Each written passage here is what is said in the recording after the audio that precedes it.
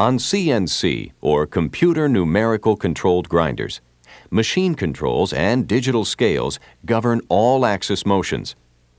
Under CNC control, the part program governs the motions of the grinder and produces the programmed shape.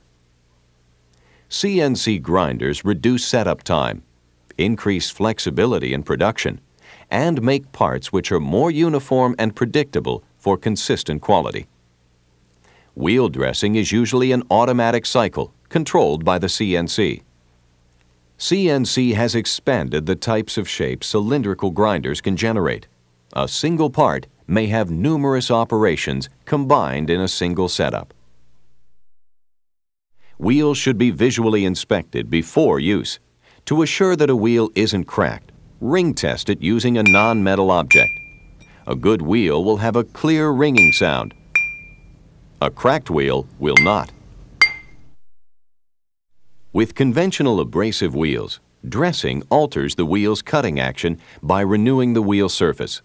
This is achieved by removing or fracturing dull grains with a diamond dressing tool. Dressing also removes tiny pieces of workpiece material from the pores of the wheel. These particles load the wheel, make it cut poorly, and can result in burn and chatter marks on the workpiece. Many grinders are equipped with automatic dressing cycles to periodically dress the wheel and automatically adjust for the material removed from the wheel. Light dressing passes are the rule. On conventional wheels, a single-point diamond removes about 1/1000th of an inch or 25/1000ths of a millimeter per pass. Cluster or multi-point tools may take up to 5 times that per pass.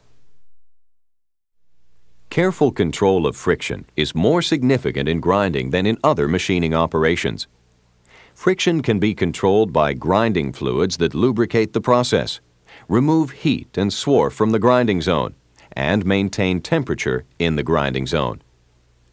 Efficient cooling reduces the grinding power requirement, maintains work quality, and stabilizes part dimensions over long production runs. Insufficient fluid reaching a work surface may result in heat damage. Grinding fluids include emulsions, synthetic lubricants, and grinding oils. The most common method of supplying coolant is flood coolant delivered through one or more nozzles to flood the work area.